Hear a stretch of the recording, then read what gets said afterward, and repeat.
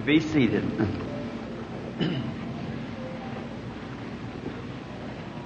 I have noticed each night that many of the peoples have put their handkerchiefs up here to be prayed over. I certainly appreciate your confidence, and I do pray over them, and one of our greatest part of our ministry is praying over the handkerchiefs. I was in Mexico City recently, and I noticed a little Mexican woman just now bringing up the handkerchief. And the night before this happened, the instant that I wish to speak of for a moment, we were on a large platform, pretty near, I suppose, about like this building is across. And perhaps maybe Brother Espinosa may be in the service tonight. He was my interpreter. We were there 3 nights in Mexico City, and I think the last night there was 20,000 was saved. We asked if they would have been Catholic or any other church, belonged to any church, not to come. We wanted just those who belonged to no church at all. And there were estimated 20,000 came to the altar. So they would come there at 9 o'clock at morning, and I'd come at 9 at night. They'd stand leaning against one another through the hot sun through the day, waiting for me to come to pray for them. Faithful. And I remember one night there was an old Mexican dad come across the platform, and he didn't have on any shoes. His trousers were all torn off, and had an old hat in his hand sewed up with twine cord. No old coat, no shirt on, gray beard over his face, and he was blind. And I thought when he come, that's perhaps somebody's daddy. And maybe the enemy's been so cruel to him, the people in Mexico don't get to live like we do here. Their economics are very poorly balanced. And so I looked at him, and as he got close to me, he was Catholic by faith. He took out a crucifix or prayer beads and began to say his prayer beads over, and I spoke to him that wasn't necessary just then, and he kept wanting to find me. He was blind. And when I got my arms around the poor old fellow, I thought, if my dad would have lived, he'd have been about the age of that man. And he was somebody's daddy. And there he was, almost naked. Maybe he'd worked a many hard day to raise some little children. And then besides all that, was blind. I had on a good suit and a good pair of shoes. I put my foot upside of his. I was going to give him my shoes. But his foot was much larger than mine. My shoulders, nothing like would meet out with him, so I couldn't give him my coat. And I thought, poor old fella. And you know, you have to enter into the suffering of a person to have feelings for them. If it ever gets to a place that I can't feel sorry for the sick, then it's time for me to leave the platform praying for them. It's when I get to a place that I can't feel the burden of sin on the people, then it's time for me to get away from here, because I can never do no good for God. It's the feeling you have for the people. You know, it's a love that you can project to the people, that they know you love them and they love you, and you can feel it. And there's something that happens then. And when I was praying for the old fella, a vision came. He had his head leaned over on my shoulders, patting me when I was praying. He couldn't understand what I was saying because he couldn't speak English. And I was looking this way, praying for him. And as I opened my eyes, Brother Espinosa was repeating the prayer over in Spanish out to one side. And I looked and I seen the old man just a jumping in a vision with his sight. I knew he had it then. So I just pulled him up like this, and I believe that Mexican word's gloria a Dios, something like that. Gloria a Dios, glory to God, gloria a Dios, that's it. And I hollered that way he could see. And down to that platform he went, just jumping as hard as he could jump. He could see. And then just a little after that, I was trying, Billy come to me and he said, Daddy, you'll have to say something yourself. Said, there's a little Mexican woman standing out there, said, no one can hold her. Said, there's 25 men can't even hold her. And she had a dead baby, had died that morning. And so the little fella, it was drizzling rain, and the mother, young, beautiful little Spanish mother, looked to be in her 20s, 23, 25. And the ushers couldn't hold her. She was climbing right over top of him, this baby under her arm. And so I said to Brother Moore, I said, go down there and offer prayer. How long's the baby been dead? Since 9 o'clock this morning. And I said, well, was it pronounced dead by the doctor? Yes, sir. I said, well, just go down there, Brother Moore, and pray for the baby, and maybe that'll console the little woman. And so he started over. That's Brother Jack Moore. Many of you remember him with me on the first journey up the coast here. And he went over to pray for her, and I looked out over that great audience there, out in the open, a big place like about the size of Bullring, but it wasn't as it wasn't there because the church wouldn't let us have it there. So then I looked out and I saw a little baby that was laying on something, and it just raised up and started gooing, jumping its little hands up and down. I knew what was going to happen. So I said, just a minute, Brother Moore, maybe I'd better see her. And the ushers, Billy got down there and got the ushers to understand, so they moved them back. And the little lady run to the platform, fell on her knees, and she had her baby under this little blanket. And I tried to speak to her, only Brother Espinosa couldn't get over to where I was then because many ushers had cut across this way on the platform. And I just laid my hands on the little baby. Now the God of heaven, whose book this is, knows that it's true. Lay my hands on the blanket. The little baby was beneath the blanket. I couldn't make the little lady understand what I meant.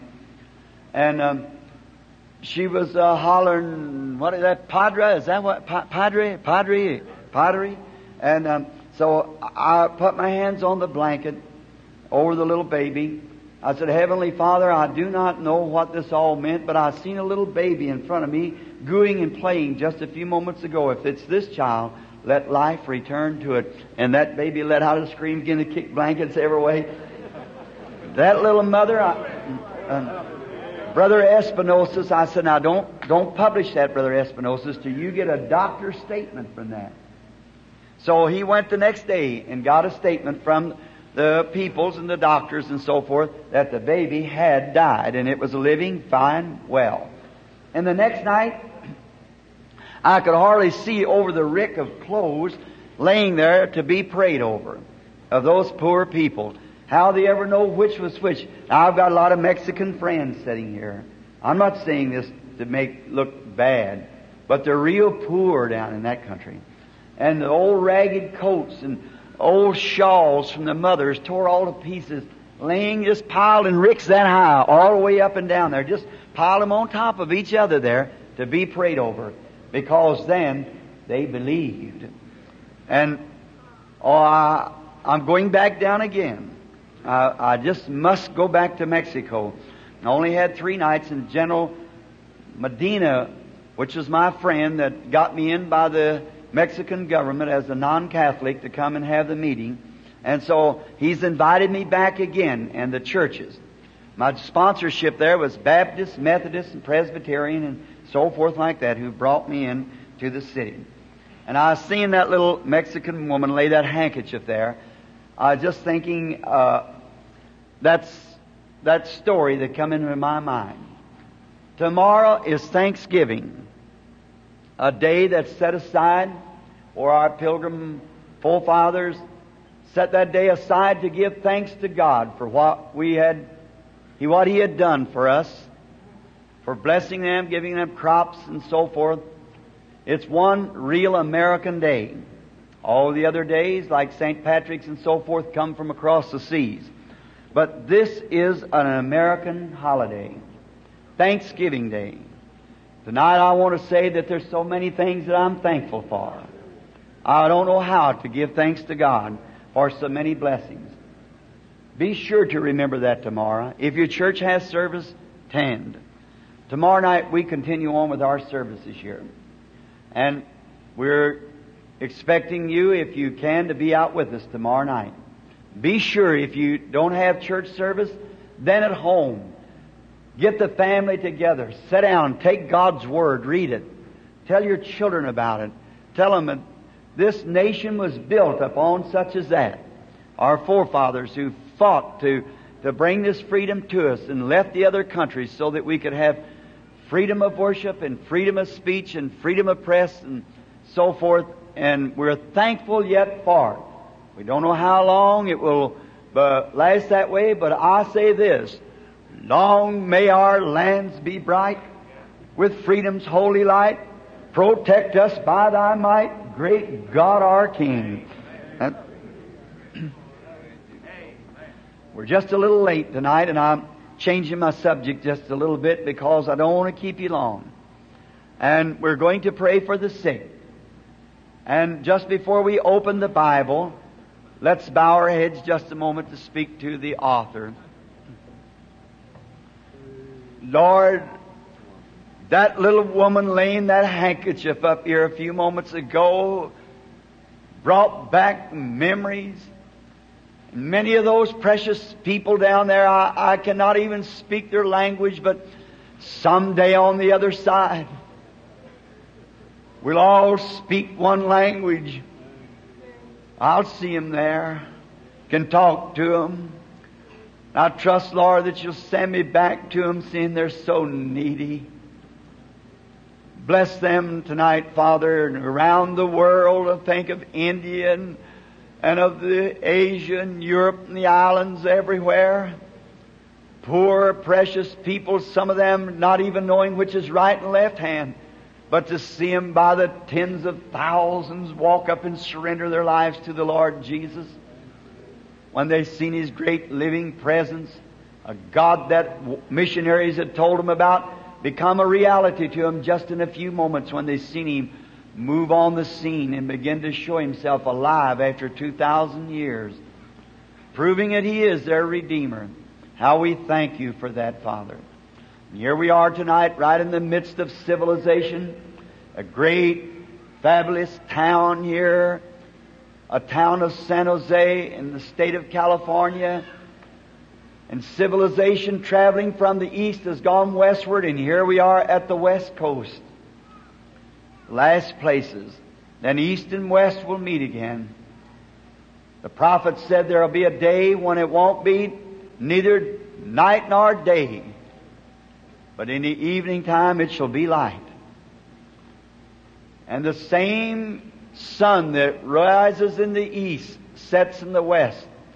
The same Son of God that showed forth His power on the eastern people in the days of His visitation to the earth has come in power in the last days upon the western people and sent forth through this nation a Holy Ghost revival with the same powers and signs that He did to the eastern people in the days of His visitation.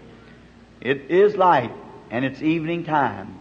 The sun is going down, the same sun, and it's the same Son of God that we worship today and see His same actions, His same presence, doing the same things that He did.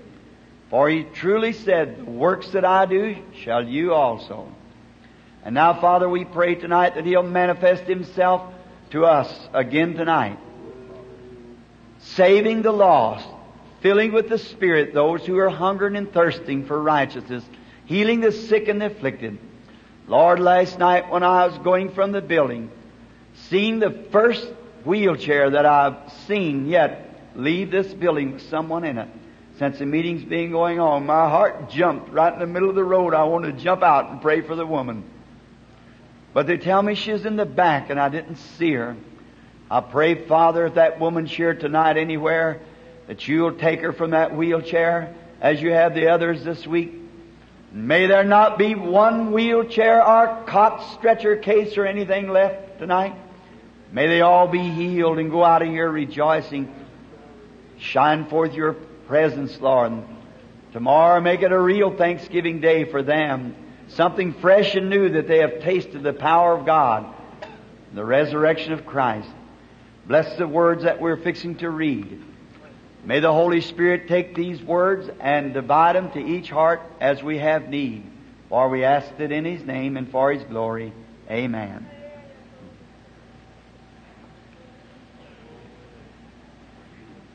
May the Lord add His blessings farther as we go now. And we'll speak to you just a little bit from a text that's found in St. Matthew, 19th chapter and the 8th verse. And now we try not to be but about 15 or 20 minutes on the text, and then go to the prayer line. I wish to read this verse. That is, the 8th verse reads like this. And He said unto them, Moses, because of the hardness of your hearts, suffered you to put away your wives. But from the beginning it wasn't so. Now I want to take that last part of the verse for a text. From the beginning it wasn't so. You know, when He came to the earth in His first visitation, He found that the teachers of His day was teaching things that wasn't so. I wonder if He returned tonight, if He wouldn't find about the same. Teaching things that wasn't so. Did you notice He said it wasn't so from the beginning? Now, God, as we have taught Him that He is infinite, and Brother Gene, I hope you're getting this tape. It'll be short, but catch it, please. That's one of my precious brothers, the tape boy. God is infinite. We all believe that. And when God says anything, it must forever be that way. Don't never lose that precious treasure from your heart. That when God says anything, He cannot alter it. He cannot improve it. It's perfectly spoke, and it will be forever that way. If God is eternal and infinite, His Word is just like He is. So therefore, Jesus referred back on this subject. As we know, they were teaching, giving people man rights to divorce their wives and so forth. And Jesus said, from the beginning it wasn't so. They said Moses told us that we might have a writing of a divorce if we wish to put our wife away. Jesus said, Moses did it because of the hardness of your heart. But it wasn't so from the beginning, because God said at the beginning, for this cause a man shall leave his wife, shall leave his father, his mother, and all, and cleave to his wife. So when God said that at the beginning, it can never be changed by anything. Therefore, you can rest assured that if you believe this Word to be God's Word, whatever God says, it is absolutely perfect and can never be changed. Jesus said, heavens and earth will pass away, but my Word shall never pass away. Just like the old colored man said down south, he said, I'd rather be standing on God's Word than standing in heaven. They said, Moses, why do you say that? He said, because heavens and earth is going to pass away, but His Word won't. So that's about the way of it. God's Word will never perish, and God's Word is part of Him.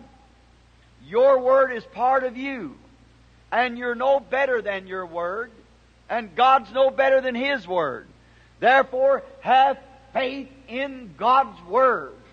No matter how ridiculous it sounds, how it doesn't cope with these modern days, but still it shall come to pass. God said so. That settles it forever. The children of Abraham believed that solemnly with all their heart. What God says is truth. Let every man's word be a lie, but God's be true. Forever it stands, eternally. So Jesus found the teachers of His day teaching things that wasn't so. And I believe if he come today, he'd perhaps find the same thing going on. He'd find that there were people in the world, we're sorry to have to say it, but there would be people in the world trying to teach that all them things is for another day. But they're not for another day. The Bible said that Jesus Christ is the same yesterday, today, and forever. That settles it. And when He said, whosoever will, let him come, that means whosoever. And we read again tonight Dr. Simon Peter's prescription for the cure of sin. In Acts the 2nd chapter, he said, this is for you, and for your children, and for their children, and for them that's far off, even as many as the Lord our God shall call. That settles it. Then the Holy Spirit, not something to take its place, but the same Holy Spirit is for every generation and every person that God calls. The Holy Spirit's for them. Man perverts things. That's what man is. A man is in his fallen estate is worse than animal. Do you believe that? It proves it. Man will do things that an animal won't do. There is man. Now, man is not muscles. Say, oh, he is a man. I've seen men that weighed 200 pounds, didn't have an ounce of man about him. Man is not measured by his muscles. That's beast. Man is measured by character. A man is a man by character. That's the reason Jesus was the greatest man that ever lived. There was nothing could ever measure to his character. But the Bible said there was no beauty that we should, when we looked upon him, but we hid as it was our faces from him. He wasn't a great, stately, kingly-looking man, but probably a little stoop-shouldered fellow. We hid as it was our faces. He was marred. But in his character, there has never been nothing that could compare with him. He was real man. You take the man when the white man first come to the west here, when he found the Indian out here living on his buffalo. The white man shot the buffalo just for a target. Just let a man get a hold of something or other, he'll pervert it. Just let God do something, then man comes around and perverts what God does. God set up a church once. Man perverts it. What is sin? Sin is truth. Sin is unrighteousness. Is righteousness perverted. Just take anything that's sin and you'll notice it's a righteousness perverted. Anything that man gets to tamper with, he perverts it from its original estate. And so, unbelief is nothing but faith perverted. Sin is faith perverted. Righteousness perverted.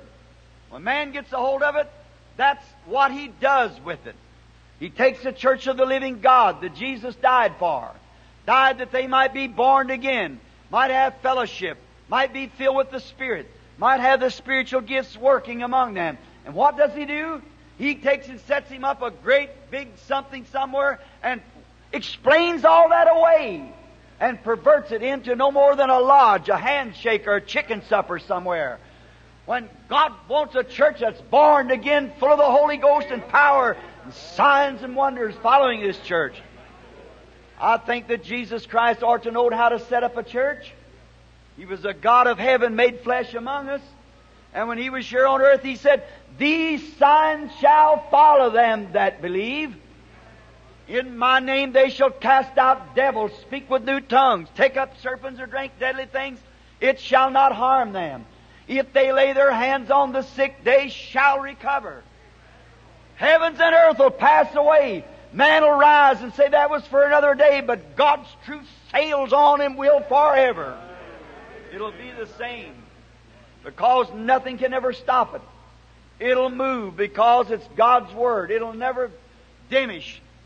Jesus met those people in His days, and He said, in vain they worship me, teaching for doctrine the commandments of man. In vain. People worship Him.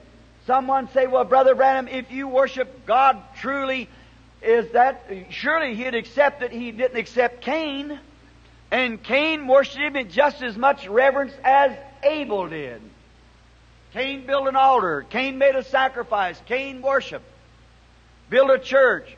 Made his offerings. Everything else. Just as religious as Abel was. But he come the wrong way. God's got a way. And we must toe the mark to that way. And this Bible is the way. No textbook, creed, or nothing outside of this Bible. If it's contrary to this Word, I do not believe it. But if it's with the Word, amen. So man takes and builds churches and puts creeds in them. When Jesus came to the earth, He found precious people trying to find salvation in the church. What was they getting? Ceremonies, pouring of water, washing of plates, and wearing of clothes. That's what they had, ceremonies. They didn't get salvation.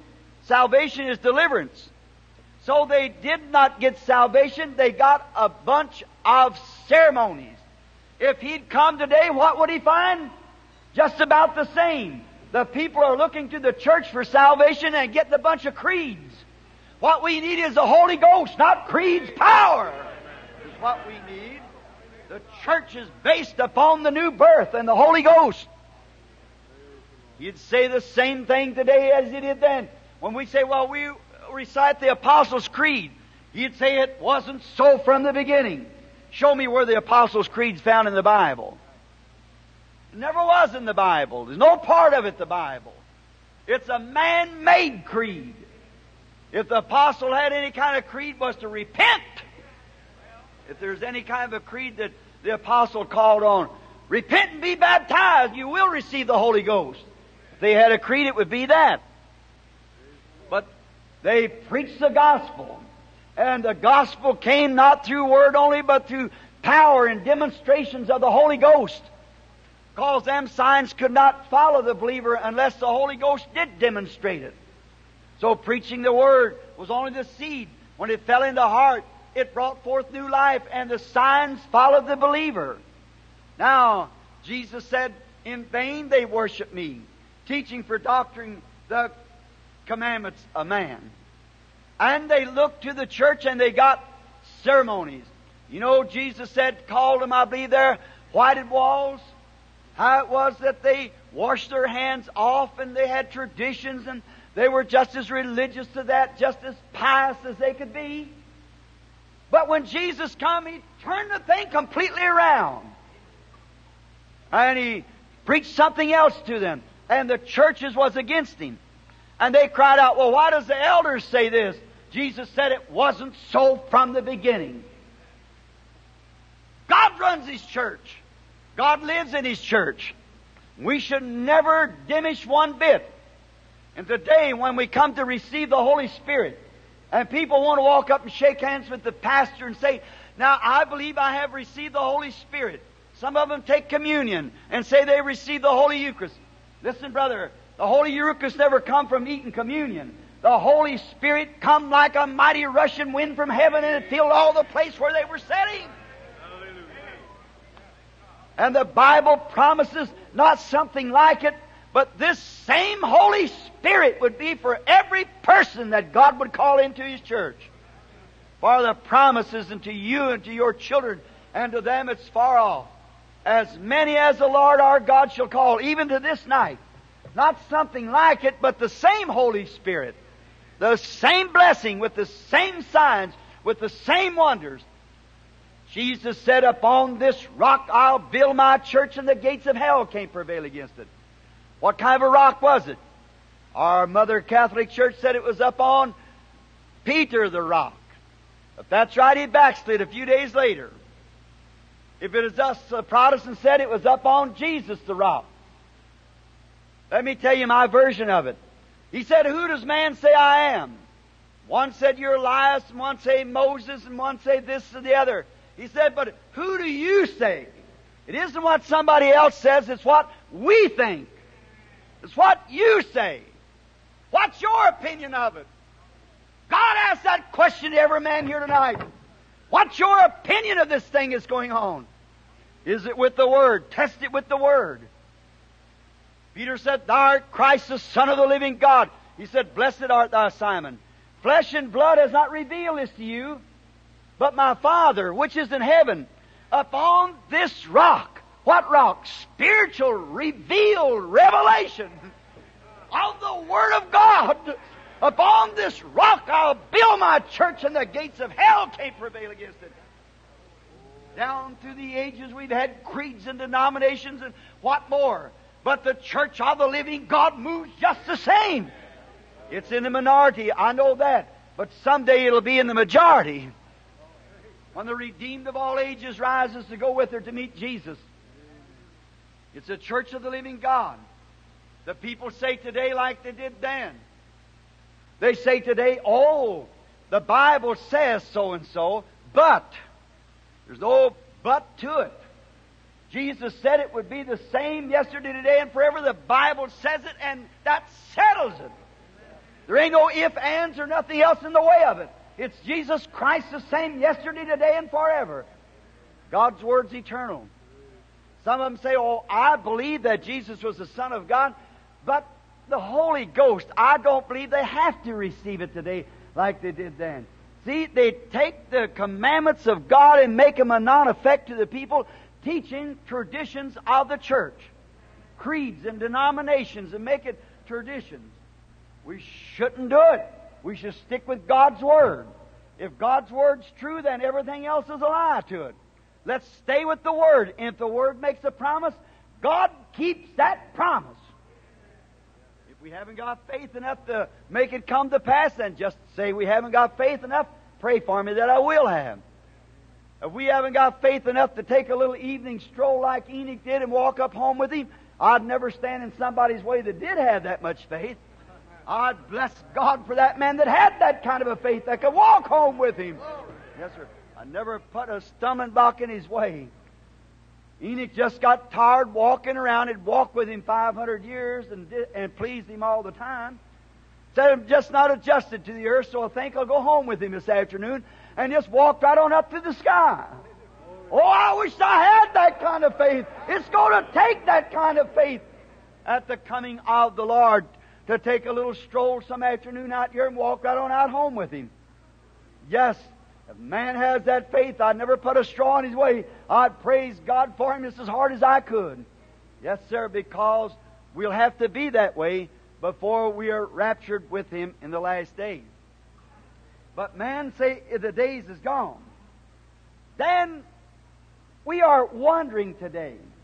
Now we've had great revivals in the land. Billy Graham, Jack Shuler, Oral Roberts, great men like that who's crossed the country, and they preached and they preached and they preached their hearts out. Thousands times thousands come to the altar, and a week after that, thousands times thousands gone away. They don't know what happened to them. Then they wonder. Then we get to a place so we wonder, how did they stick in the beginning? When Mr. Graham, our noble brother and friend, was in Louisville, I attended his breakfast. He certainly gave the ministers a rubbing that morning. He said, I come out here and preach my heart out and get sinners to come up to the altar, and I'll give them the card to you. And you sit in the office with your feet up on the desk and write them a letter. Said you ought to go out and visit them, shake their hands after supper, invite them to your church. Said instead of that, you sit in your office and have your secretary to write them a letter. Said it's laziness among you. And he really raked them over the coals. He said now when Paul went into the city, he got one convert. When he come back the next year, that one converted made 30. He said, I go into a city, have 30 converts, come back the next year, I haven't got one. Well, I thought, maybe where did Paul go then after he got that one convert? Paul went on to another city, but he took that convert so deep in God till he was filled with the Holy Ghost and his heart was burning, he went out and made another convert. That's what's the matter, brother. We don't take them on deep enough in God. We just let them get all emotional worked up under a message somewhere or some singing. but we should take them on till they're filled with the Holy Ghost and dead and rotten to these things of the world and born again by the Holy Spirit of God. Then the Holy Ghost is burning in that heart. He can't sit still. He's got to move and do something. God's all through him, all over him, all in him. His whole objective is God, get somebody saved. As long as Christ is in the heart, He'll do the works of the Father every time. And the works of the Father and the will of the Father was to save people. Then today they have the nerve to say, wonder what happened to the God of the Bible. Where is that God? Why, you choked Him out by your creeds. You choked Him out by your traditions. You've tried to place Him back in history. He is a God of history. And what He's waiting on the day, that same God of history, that when Moses called on Him at the Red Sea, the God of history rose and made a way. When Joshua called on the God of history at Jordan, He rose up and made a way. When Daniel called on Him in the fiery furnace, He made a way. Or in the lion's den, rather, in the Hebrew children of the fiery furnace, He made a way. He's still the same God of history. He's waiting for His people to call Him up out of history. That same God remains God. He's God forever. But our traditions, we've taught it away from the people. What we must do is bring that living faith back to people. Bring God back. I seen a little sign today when I was going to eat my breakfast down the city. It said, put Christ back in Christmas. I thought, amen, that's good. Not only Christmas, but every day. Put Him back in the church. Bring Him back to the earth again. Put Him in action. Let the Christ of God stand in His church, because He said, I'll be with you, even in you, to the end of the world. Christ wasn't to die and stay dead. He died, but He rose again. He's as much alive tonight as He was when He walked in Galilee. He's just the same God. He's sharing the form of the Holy Ghost. The Spirit of Christ come back in the form of the Holy Ghost. And the death of Christ, the blood of Christ sanctified the unclean and cleanse them through grace, that He might come and live in the church and manifest Himself. Pour forth His own works. Prove to the people that He still lives. That's a real Christian principle, is the resurrection. Christianity is based upon the resurrection, not replacement. If I drop this handkerchief on the floor and picked up another and put in its place, that's replacement. Christianity is resurrection. The same Jesus that went down, the same Jesus went up. The same Jesus went up. The same God came down in the church. The same signs that followed back there is the same signs that follows the church. Being the Son of God, He ought to know how to set a church in order. He said, these signs will follow them that believe. These signs. We say, well, he was a good man. He paid his tithes. That's good. Alms and mints you should have done, all these things, but not left this other undone. See, them things are good. Go to church, be a good neighbor, a good citizen. That's fine. But there's more to it than that. Like the old brother eating watermelon. They said, how'd you like that, Moses? He said, that was very good, but there's some more of it. That's the way it is with this. Go to church and join the church is good, but there's some more of it. That is, the more of it is you must be born again and filled with God's Spirit, baptized with the Holy Ghost, and set afire.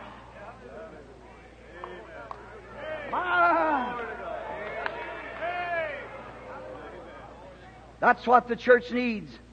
It needs a call back to God. Churches, denominations, and all them are fine. That's good, but there's more of it.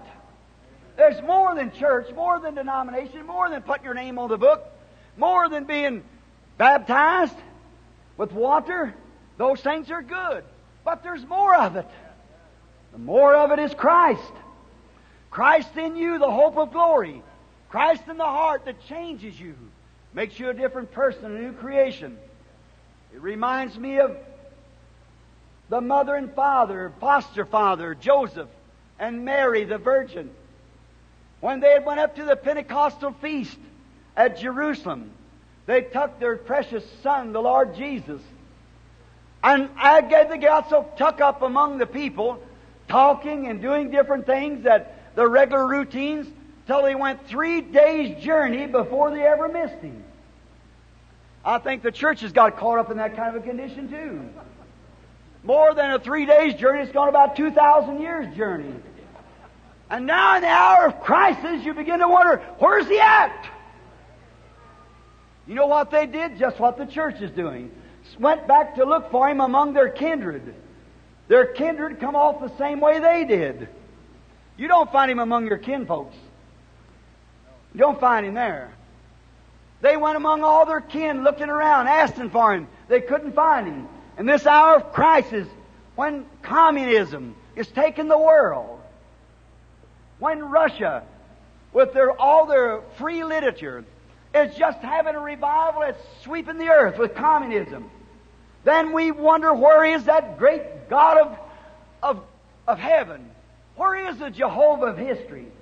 Where is that God that opened the Red Sea? Where is that God could tell Nathaniel, I saw you when you were under the tree? Where is the God that could open the blinded eyes? Where is the God that could speak and the earth would tremble? Where is that God? You'll never find Him among your kinfolks. We go back to the Methodists, to the Baptists, to the Presbyterian, to the Lutheran, to the Catholic, and all around. We still don't find Him. Go to the Baptist church. That's my church, the one I was ordained in. You don't find Him. You find fine people. But where is Christ? Like Dr. Reed had said to me, Brother Branham, when I got my degree, bachelor's degree, Bachelor of Art, I thought I'd find Christ, but He wasn't there. When I got my PhD, I thought He'd be there. He wasn't there. Said, I've got enough degrees I could plaster your wall. And now, where is He at? I said, He's not in those degrees. Hallelujah. Amen.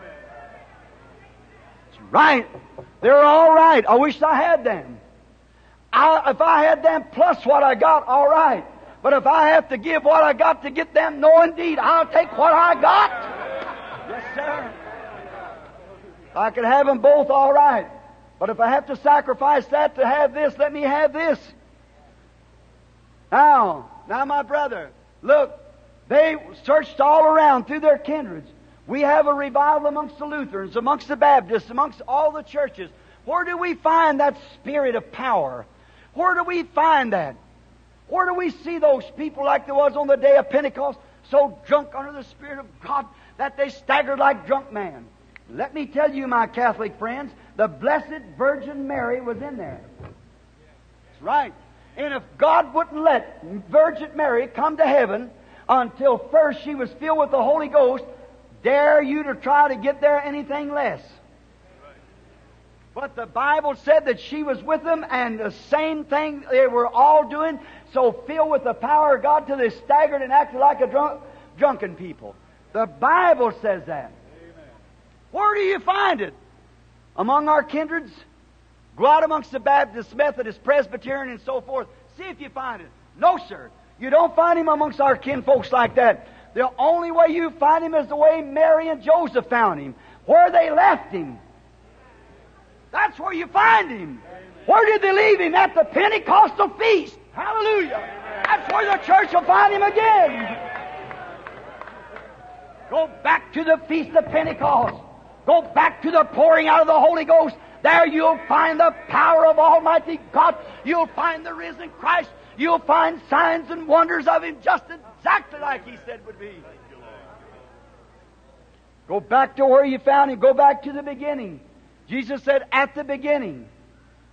John 15th chapter, Jesus said, I am the vine.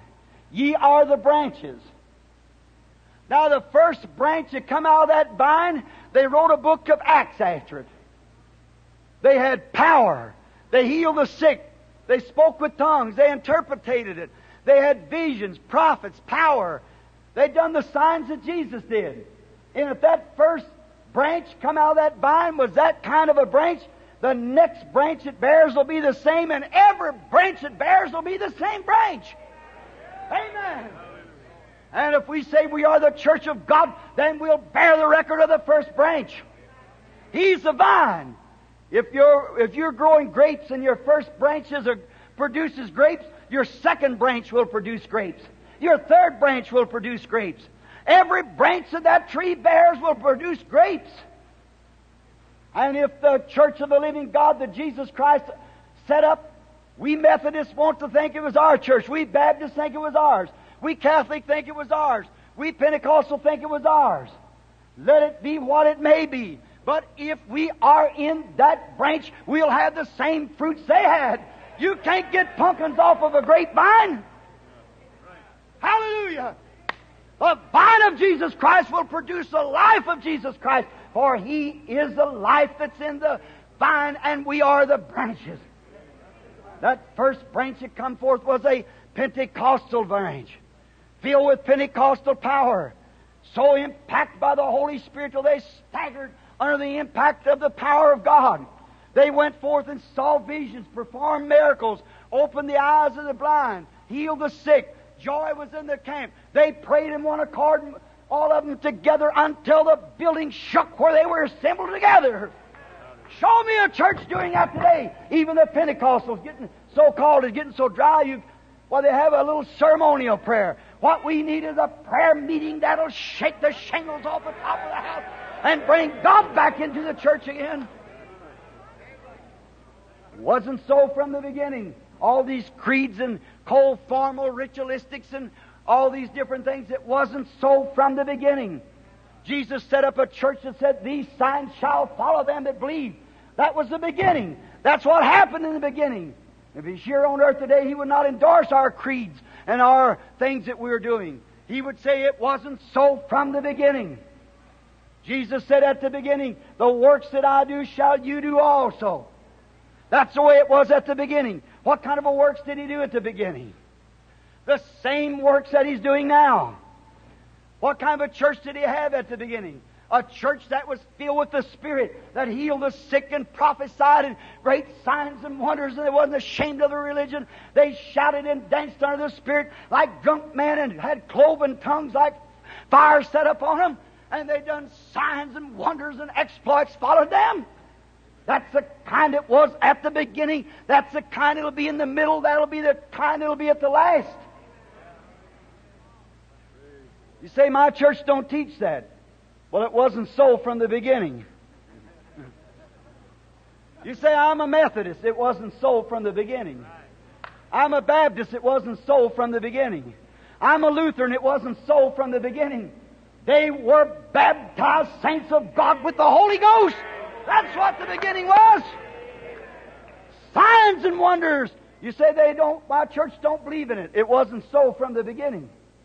My church don't believe in seeing visions. It wasn't so from the beginning. My church says the days of miracles is past. It wasn't so from the beginning. My church don't believe in the baptism of the Holy Ghost. It wasn't so from the beginning.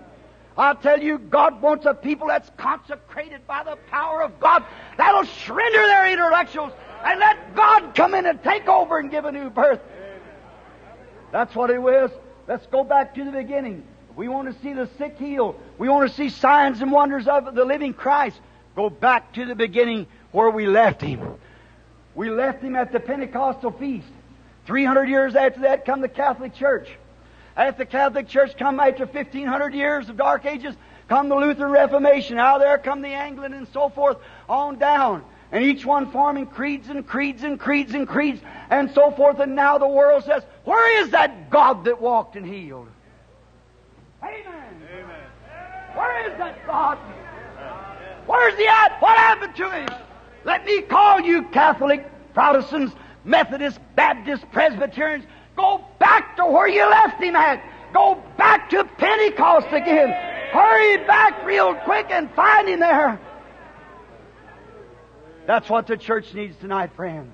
Back to a living faith and a living God with His living presence ever with us to the end of the world. Do you believe that? Amen. Let us bow our heads. Heavenly Father, we've got so much to be thankful for. Not only for an heritage of the American citizenship that we have, which we are grateful for we believe it's the last great hope that you have in the earth before the coming of the Lord Jesus. It's open yet for the gospel, but we see it honeycombed with communism, Because cold, lukewarm churches, many of them, Lord, even today are selling out to the devil, compromising. Oh, Lord God, above everything that I can think of, I thank You for Jesus Christ, who is our Savior, for the true living church that lives within our heart. The Jesus that said, the works that I do shall you also. By this all men will know that You're My disciples. A little while and the world won't see Me no more. Yet you shall see Me, for I will be with you. I'll even be in you to the end of the world. The very things that I do shall you also. Go ye into all the world and preach the gospel. Those words are from the infinite God. Heavens and earth will pass away, but those words cannot. How far? All the world. How long? Until the world's been evangelized. Until He comes. These signs shall follow them into all the world that believe on Me. In My name they shall cast out demons, speak with new tongues, or take up serpents, or drink deadly things that would not harm them. They lay their hands on the sick, they shall recover. Many other great things did He say that would go with His church. And today, when we see man taking the commandments of God and making them of non-effect to the people, trying to place them off in some far gone generation, Lord God, we are glad to know tonight that there is people in the earth who believe that You still live, that believe that You're just the same today as You was at the beginning. And I'm sure, Father, if You could stand in the midst of the world tonight and they crowd, oh, we great church of so-and-so, You'd point Your finger as You did then and say, it wasn't so from the beginning. We want the beginning. We want God's Word. We want it to live in our hearts and be real to our lives. Forgive us of our sins and our trespasses. O eternal God, let Thy Spirit dwell upon us tonight. And this message that's been preached, may it not fall upon stony ground, but may it fall into fertile ground, to hearts that'll receive it and will bring forth 100-fold. Confirm Your Word, Lord, with signs and wonders. We pray in Jesus' name. Amen.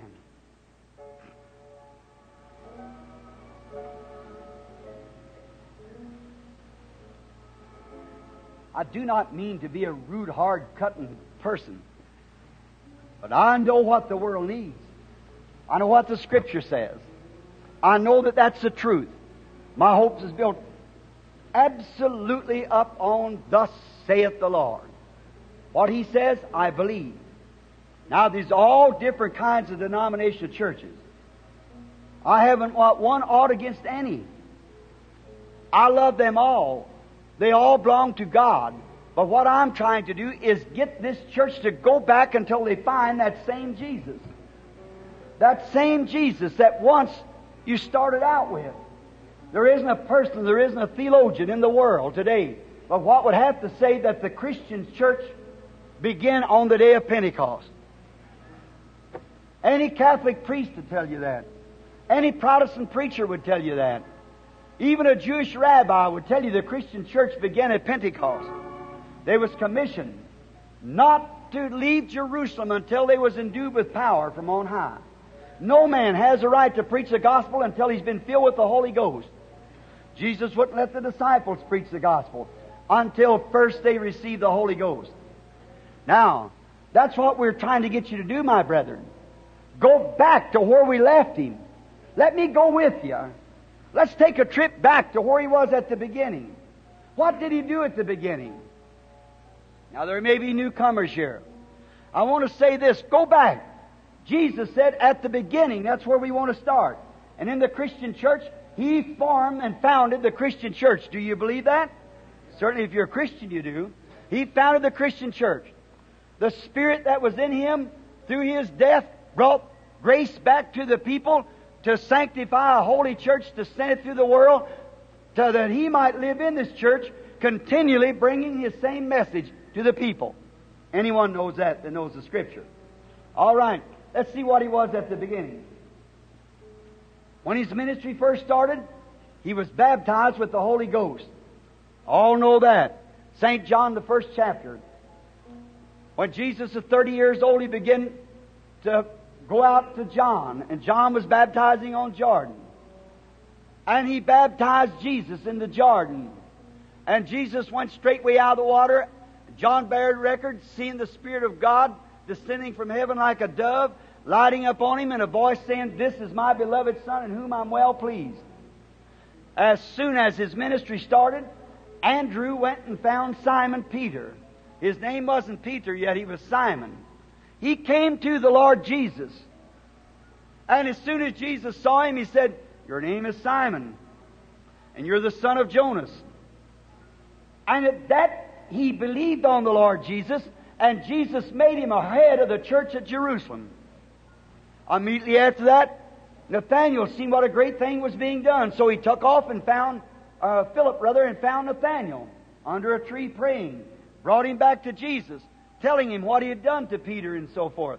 Then he said, "Now wait a minute. I don't believe that." But when he got close to Jesus, Jesus said, "Behold, there's an Israelite in whom there's no guile." He said, "Rabbi, when did you know me?" He said, "Before Philip called you, when you were under the tree, I saw you." That's right. He said, "Rabbi, you're the Son of God. You're the King of Israel." He did that before the Jewish people. And as many as believed on Him, received Him, and as many as received Him, to them He gave the power to become sons of God. The Samaritan is the next race. He appeared to the Samaritan people, a woman at the well, and He conversed with her for a while. And He said to her, "Go get your husband and come here." She said, "I have no husband." He said, "You've got 5. And the one you're living with is not your husband." Listen to that woman. She said, "Sir, I perceive that thou art a prophet. We know that when the Messiah cometh, who's called the Christ, when He comes, He'll tell us all these things. But who are you?" Jesus said, "I'm He that speaks to you." And she ran into the city and said, "Come see a man that's told me the things that I've done. Isn't this the Messiah?" See, they were looking for a God prophet to come. And they knowed Him because He was a prophet. Now that's the way He had vindicated Himself to the Jews and to the Samaritans. And there's only 3 races of people in the world: Ham, Shem, and Japheth. Japheth's people. Now, He never did that before a Gentile. Not one time is the Scripture quoting ever doing it to a Gentile. Why? It was left for another day. The unbelieving Jews stood there and said, "He's Beelzebub, the fortune teller." Jesus said, "I'll forgive you for that. But when the Holy Ghost has come, speak a word against that will never be forgiven." Now that was for the Gentile age, because we was going to have 2,000 years of preaching before it was confirmed. And if God is infinite, if God made Himself known through Jesus Christ by performing that sign to let the people know which He was the true Messiah to Jew and to the Samaritan, He could never let the Gentile church be judged by an intellectual religion. The same sign will have to be done to the Gentile. Some time ago, just before closing, I want to say this. I went to India. When I went into Bombay, I picked up a paper. And I was reading there where the birds was returning back. A few days before that, all the little birds that had their nest in the crevice of the rocks, they don't have fences like we have, wire fences. They have rock fences where they pick them up on the field. All around the big buildings, the little birds that had their nest in there flew out into the field and sat down. All the cattle and sheep had stood around the side of the fence. They got away from the fence. Nobody didn't know what was the matter. Instead of standing around in the shade in the afternoon, they went out in the middle of the field and stood right in the sun together. They couldn't understand what was the matter. A great earthquake come, shook all the buildings down. The rock buildings fell. If the little birds had been in there, they'd been killed. If the cattle had been standing under these fences, they'd have got killed. But the Holy Spirit that warned the cattle, the birds, to go into the ark to escape the judgment of God, the same Holy Spirit drove them cattle, those little birds, out into the field. Well, if God thinks enough of His cattle and His birds to send them to safety, how much more can He send the Holy Ghost in this last days, just before the great judgment's coming, to send you into Christ to safety, the only place that you can be redeemed and resurrected, the only place there is salvation is in Christ. And the Holy Spirit's here tonight trying to bring you and woo you out from the things of the world into Himself. How do we get into Christ? The Bible said in 1 Corinthians 12, by one Spirit we are all baptized into one body. And we're right now seeing the very same thing that Jesus said would take place. His own word spoken, as it was in the days of Lot, so will it be at the coming of the Son of Man. The same thing. Look at your country here, how it's perverted.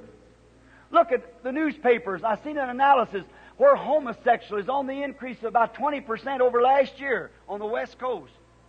The sins of Sodom. Look how everything's being perverted.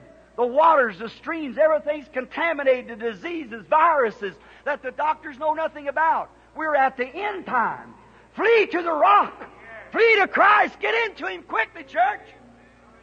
Don't notice my illiteracy or not having an education. You listen to what I'm telling you by the Word of God. And God backs that Word up to say it's true. Believe Him, and you shall be saved. We're going to pray for the sick. Just in a moment, if I can find Billy again, I forgot to ask him to give out prayer. C1 to 100. You give out prayer cards, he said, C1 to 100. Where did we start at the last time? 25, where was it before that? 1, we started at 1. We started at 25. Let's start at 50 then tonight. All right, C50. Who has it? We just start anywhere, just so you see, we just, anywhere we can, doesn't make any difference. Some people, you give them a prayer card, if it is number 1, they'll throw it down. So we might not start at number 1. It's wherever the Holy Ghost lays upon our mind when we get here. Who has prayer card C50? Raise up your hand. Here, all right, lady, right here. 51, 52, 53, 54, 55. 1, 2, 3, 4, 5. 56, 57, 58, 59, 60. If you can't walk, let us know. Somebody will pack you. 60? I got it? 61. Who has prayer card 61? Raise it. 61, 62. 62, 63, 64, 65, 66, 67. 67, I didn't see your hand. Prayer card C, 67. Look at somebody's prayer card that may be deaf. 67.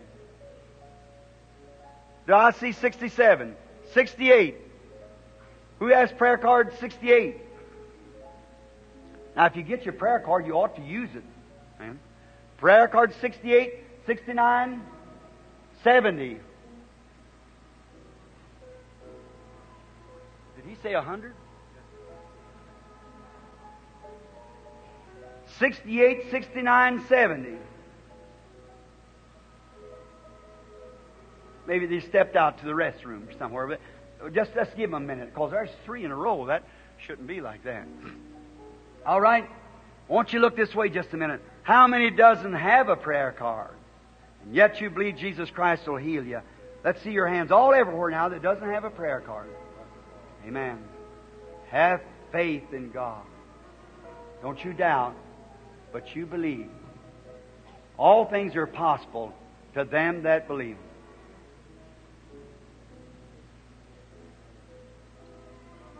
Oh, just think now, just in a moment.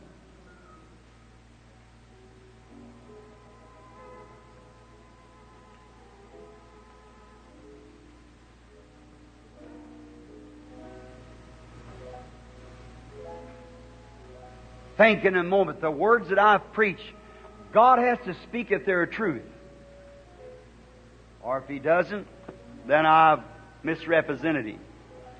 And if I've misrepresented Him, His Word has misrepresented Him. Did not Jesus say in John 14, He that believeth on me, the works that I do shall he do also? I said that to a man one time. He said, oh, sure. We got great churches, denomination, that's works that he didn't do. I said, He said, the same works that I do shall you do also. Greater than this shall you do. You show me the works that He did first, then show me the greater. And the original translation does say greater. It says more. More than this, because the Holy Spirit would cover the whole earth at that time. This time now. More than this shall you do, for I go unto my Father. Yet a little while, and the world, listen to this, and the world sees me no more. Yet ye shall see me. Now watch. World, cosmos, means the world order. The world will see me no more. Now if you're of the world, loving the things of the world better than you love the Word of God in Christ, then you'll never see Him no more. Is that right? Yet you may be religious, might belong to a church. The world will see me no more. Yet ye shall see me. That's the church. For I is a personal pronoun. Is that right? I will be with you, even in you, to the end of the consummation. The end of the world. The world's never come to an end yet. So Jesus is in His people. Jesus Christ, God's Son, by the Holy Spirit, is in the people, working out. That's the life. The life that was in Jesus is in the church. How many know that Jesus Himself, as the Son, did not do one miracle? Jesus said so. The Son can do nothing in Himself. John 19:5. The Son, Jesus, the Son of God, the Son can do nothing in Himself but what He sees, not hears, but sees the Father doing, that doeth the Son likewise. How many knows the Scripture reads that? Sure. Then He saw by vision what the Father was doing. Then He did just what the Father had told Him to do by a vision. See that? Amen. Now watch. The Father told Him one day, Lazarus go to die. I want you to go away. It's going to be so many days. Jesus, without warning of anything, obeyed the Father and went away. They sent to Him and said, Lazarus is sick, come pray for him. Jesus just went on. They sent again. He just kept going on. Finally, at the time of fulfilled that the Father had showed Him, He said, our friend Lazarus sleepeth. For your sake, I'm glad I wasn't there, because they'd been trying to get him to pray for him. He wouldn't have done it. He said, now for your sake, I'm glad I wasn't there, but I go wake him. I go wake him. Watch him stand at the grave. He might have been small, but when he pulled that little figure together, straightened up after standing there crying like a man, when he straightened himself up, he said, Lazarus, come forth. If you say to this mountain, be moved, and don't doubt in your heart. Amen. Can you see Him shining in His church? Lazarus, come forth. And here he come, wrapped in grave clothes.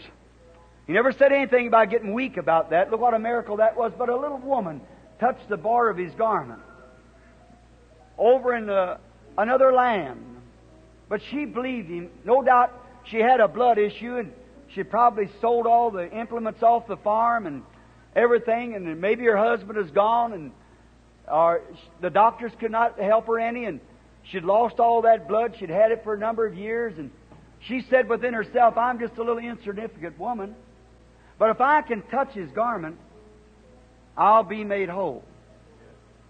Because the garment that holds over that man, that was meek as he could be, yet could stand like the wrath of Jehovah and beat him and look upon him with anger and kick him out of the building, plait ropes together.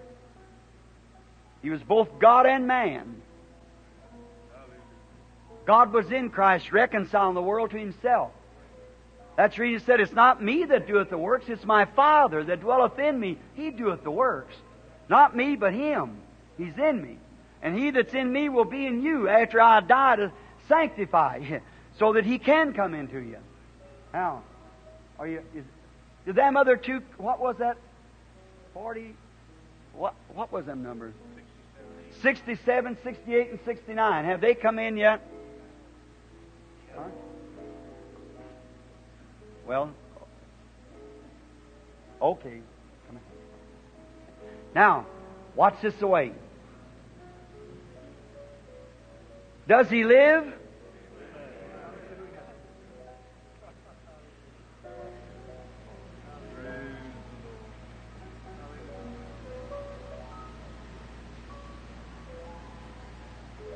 If he lives, is he still the vine? Is he the high priest that can be touched by the feeling of your infirmities? How many of you out there you say didn't have a prayer card? Raise up your hands now. All right. If you got a sickness, could you touch his garment tonight if he is the same yesterday, today, and forever? Does the Bible, the New Testament, the book of Hebrews, brethren, say that he's the high priest right now? Amen. That can be touched by the feeling of our infirmities? How many of you minister brothers knows that's true? Just so the congregation. See? How many of the congregation ever read that? Sure. Well then, if he's the same, is he another high priest or the same high priest? Well, if he's the same high priest, he'd act the same way then. Is that right? Now, what am I declaring to you? That he isn't dead. His body, his corporal body, has been resurrected. It did not decay in the grave. But God raised it up and set it on His throne. You believe that? His Spirit descending on the day of Pentecost has been working in His church ever since. Well then, if He is the high priest that can be touched by the feeling of your infirmities, if your faith will touch Him, won't He turn just like He did when He was touched by the garment that time? And tell you just what's wrong and what you had and the way you did it then, He'd act the same way, wouldn't He? Now here's the woman. I don't know this woman. She's a little older than I am. But we're strangers, I suppose, to one another. We don't know each other. But when you go home, you read this case right here now. You'll find it in St. John, the 4th chapter. Jesus and a woman talking. Now she's not that same woman, and I am not Jesus. But His Spirit is here. His Spirit. Then He sent gifts into His church. What is a gift? Is a way, a secret that God gives a man to know how to relax himself and just throw himself aside and let the Holy Spirit move through him. See? Now, if I don't know that woman, never saw her in my life, how would I know anything about her? I couldn't know her. But I'm sure that He who I'm speaking of knows her. And He promised that the works that He did, I do also. He can't fail. I can fail, but He can't. If I can just get myself surrendered to Him, then He'll talk to the woman. Now, if she's sick, if she's needing help, financially, physically, whatever it is, I don't know. Whatever it is, Jesus has already appropriated that far. How many knows that? But what if he was standing here? What if He was standing here with my suit on that He gave me? What would He do? Would He say, now come here, I'll heal you? He couldn't say that. He's already did it. He would only declare Himself to her that He was the Son of God and this was His promise. Is that right? That's why He does tonight through His church. Now if the woman with her hand up, both of us are past the middle age, knowing that we've got to meet God, now let her be the judge. If the Holy Spirit, how many seen the picture of it? Let's see your hand. Oh, they got it back there. I think the boys has. They got it signed by the government. The only supernatural being was ever photographed in all the history of the world. That's right. They got it right, your own picture now, hanging in Washington, D.C. in the Religious Hall of Art.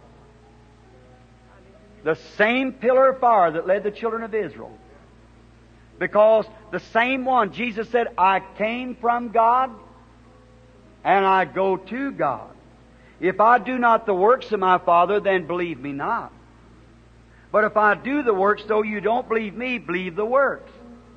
Now, do the same thing tonight. If this Spirit that I'm speaking about, the Holy Spirit that's on the born-again church, if that Holy Spirit don't do the works of Jesus, then it's not of Jesus.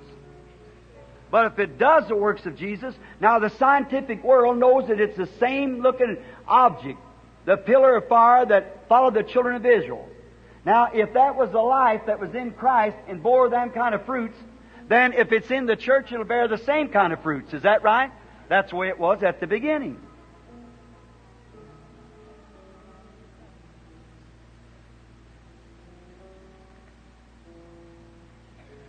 All right? May the Lord bless. Now, each one of you that hasn't prayer cards, look this way and believe. Now, tomorrow night, we're going to change this kind of a prayer line altogether, I believe. The next night, we're going to change it all the way around again, see? And whatever, if you have a prayer card and not called in the line, hold that prayer card. We're going to get to it. You just remember, hold it. Now, I've made a statement from the Bible. I quoted the words of Jesus Christ, that He's the same yesterday, today, and forever. Now, first, here's a woman like it was at the well. We meet, know not one another. If the Holy Spirit can use me to tell her what her troubles is, like He did the woman at the well, how many in here would accept it and believe that it's the truth? If both of us with our hands up saying we've never met before. Now, sister, I just go to say a word or two till I can, like he did. He began to carry a conversation with the woman until he found where her trouble was. And then he said, he got to talking to her, said, bring me a drink. You remember the story? Bring me a drink. And she said, well, it's not customary for you Jews to ask Samaritans such. There's a segregation. We have no dealings with one another. He said, but if you knew who you were talking to, you'd ask me for a drink. And then she said, he said, go get your husband. And she said, I have none. He said, you have 5. And the one you have now is not yours. So you said, right. Now, she didn't call him like the church of that day did. They said, he's Beelzebub, the devil, fortune teller. She said, sir, I perceive that you're a prophet. Now, we're looking for a God prophet to come, called the Messiah. When He comes, He'll do those things. But who are you? Jesus said, I'm He. She left that water pot and took off as hard as she could, said, she wanted to spread the news. Come see a man that told me these things. Isn't that prophet Moses spoke of? That the Lord our God should raise up? Isn't this the very Messiah? Now here we are at the end of the age again. Anyone with normal mind knows that we're at the end of the age. We are. Our sister standing here now, if you can still hear my voice, she seems to be moving from me. I see her, she's suffering, she's got a growth on her body. And that growth is on the left breast. That's thus saith the Lord. Hallelujah. That is true. Hallelujah. Glory. Hallelujah. You believe now? Praise God. Hallelujah. Let her be the judge. Hallelujah. You say, Brother Branham, you might have guessed that. No, I never. I've never seen the woman. Praise the Lord. Let her stand there a minute. You're a fine person. Your spirit's just royal, you know, it's a welcome. You're filled with the Holy Ghost. Hallelujah. You're not from here. I've been 38 years. 38 years with the Holy Ghost. You don't come from this city, oh. No. You're from Fresno. That's right. That's right. Miss Boucher, you go back home. Praise You're healed. Jesus God. Christ. Make you well. Amen. God bless you. Do you believe?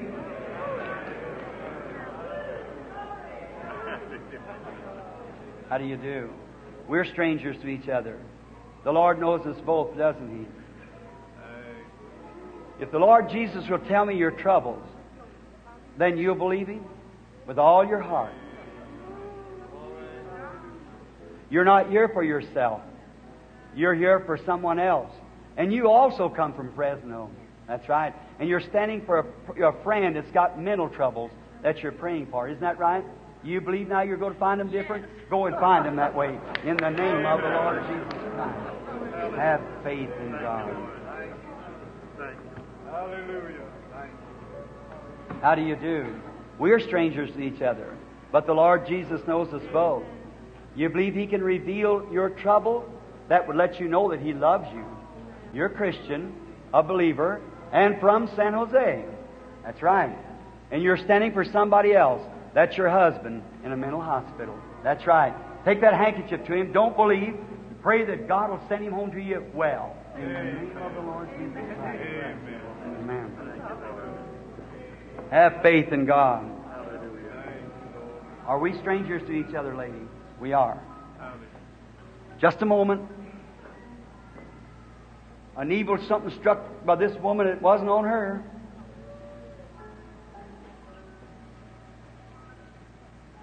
It was a dark spirit.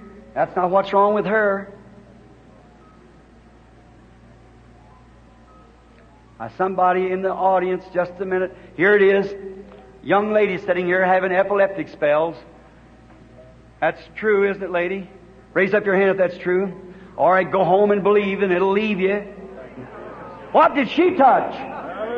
What did that poor girl touch? The high priest. That isn't what's wrong with the woman. The woman's suffering from a nervous condition. That is right, isn't it, lady? This lady here. She's also got a bladder trouble that bothers her. That's true too, isn't it? And you also got a growth that's under your left arm. That's right, isn't it? Go home and be well. Jesus Christ will heal you if you'll just believe with all that's in you.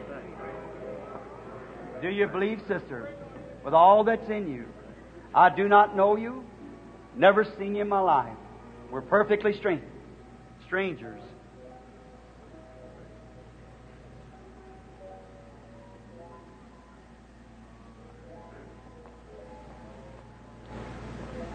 There's an older person appeared here then. A vision. Let's see just a moment. The Lord God of heaven knows the secret of every heart. The Bible said the Spirit of God, the Word of God is sharper than a two-edged sword, discerning the thoughts of the mind. Oh, it's your mother that you're praying for. That's right. It's your mother.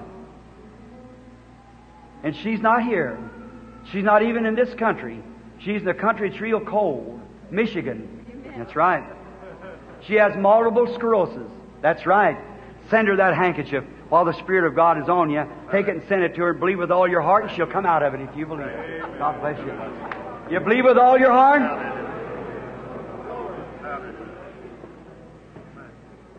If God doesn't help you, you must die. You know that. It's cancer. Now, just a moment. That hideous thing. Now, there's another demon like that in here screaming out. A woman's shadow with a dark shadow. But that spirit of cancer is screaming to something else for help. It's another cancer.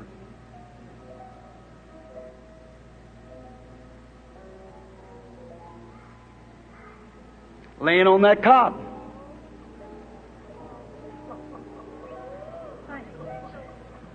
He thought he'd get by with that, but he didn't. Rise up, sister. Have faith in God. Go home, be well. You too, sister. Jesus Christ make you well. Let's praise God for His goodness. Hallelujah. What did she touch? The high priest.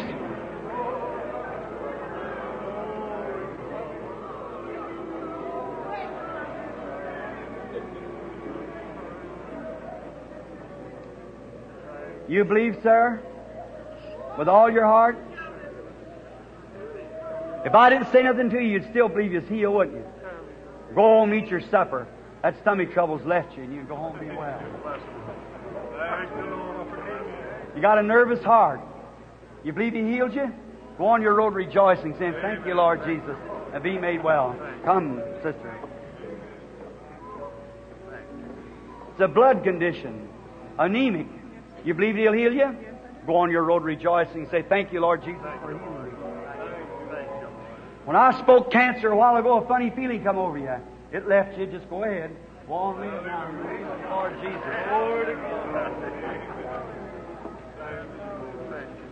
Diabetes. But believe with all your heart, it'll leave you. Go believe it now. Don't doubt. Nervous, ladies' trouble. Also got a heart trouble that's bothering you. You believe? Go believe in the name of the Lord Jesus. Have faith. Do you believe it? What about you out there with no prayer cards? Do you believe God? Have faith in God. Touch His garment. What did that poor little dying woman touch there? Here sits a man sitting way back here looking at me. Got something wrong with his leg and sinus trouble, sitting right there on the end of the seat. You believe, sir? All right? With a white shirt on, stand up on your feet and receive your healing.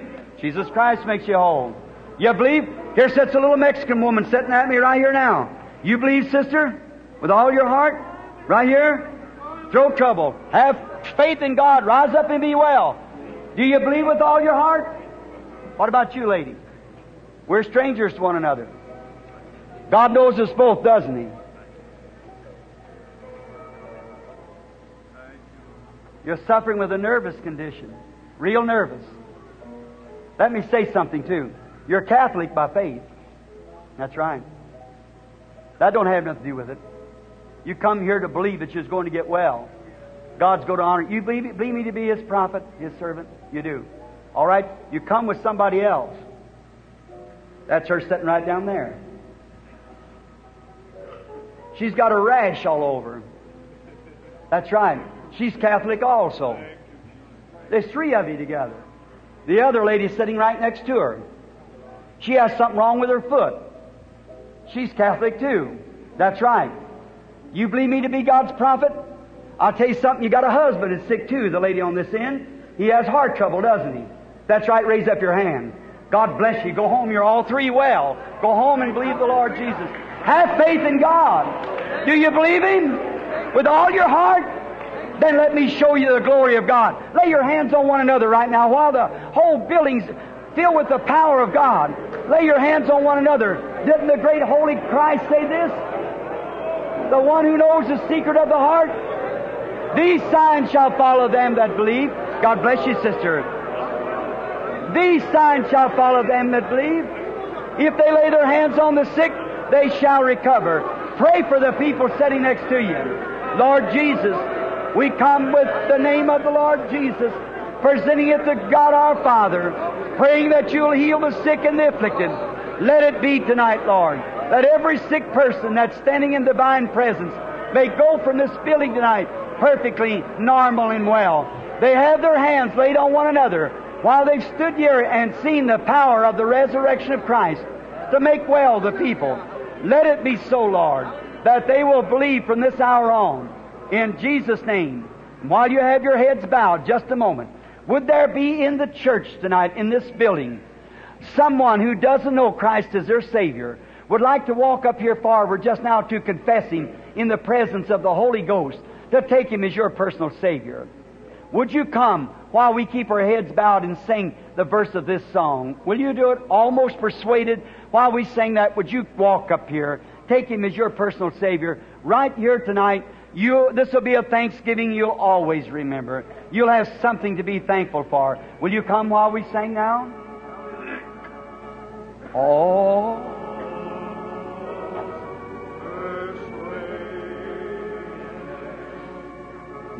How to believe, almost persuaded, Christ to receive. See now. Won't you rise up and come up here just a moment? Go. Could you turn the Spirit of God away who's talking to your hearts right now? I don't say He isn't, because I know He is.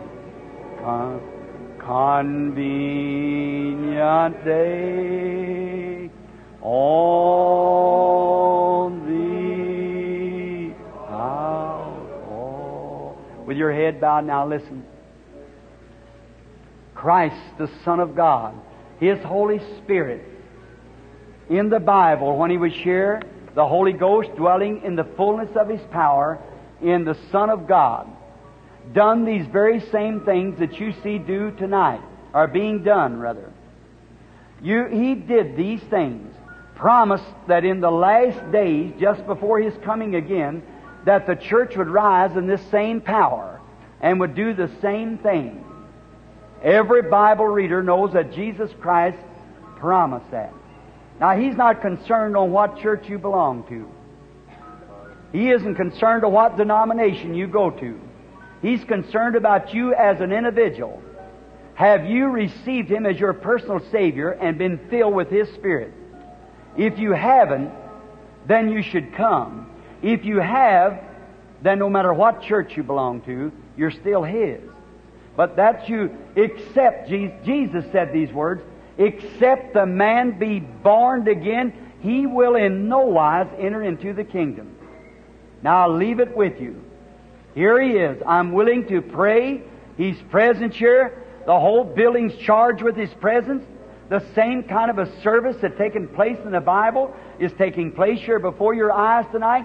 The same Jesus, the same actions, the same fruits of the Spirit, everything, the same signs, the same wonders, the same miracles, the same Spirit, and a picture of it here before us. And it's proving among us. I'm looking straight at it now. Here it is. Will you receive Him as your Savior? If you will, come forward when I sing this one more time now. Almost persuaded, harvest is past. Almost persuaded, doom comes at last. Will you sing it with me? And let every person that is not sure of your salvation, come now. Almost persuaded.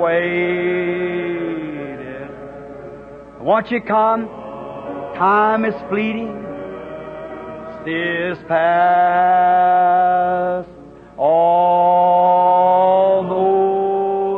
persuaded.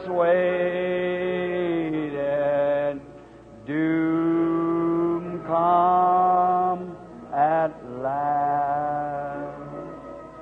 Almost cannot avail. Almost is but to fail. Sad, sad, that bitter wail. Almost but lost. Now, with your heads bowed, I'd like to ask you this question. Is there some in the building here tonight that would like to be remembered in prayer, just didn't even have the courage to come up? And that last word, here comes two men leading an old woman coming to receive Christ as her Savior. Some of the workers come forward. If you, in this building, want to be remembered and it won't be lost, almost, but will have another chance, raise your hands. Say, I ought to have come myself. Would you raise your hands? I want to see if there's any sinners among us. Be that much witness with your hands up that you ought to have come. God bless you. God bless you. God bless you. God bless you. I knew it couldn't be wrong. When the Holy Spirit told me to make that call, I knew that it couldn't be wrong. See? I knew it. Is there others? Would raise your hand. Say, pray for me, Brother Branham, while you're praying for this dear woman. God bless you, lady. God bless you, sir. God bless you, lady. See, God bless you, sir. God bless you, and God bless you.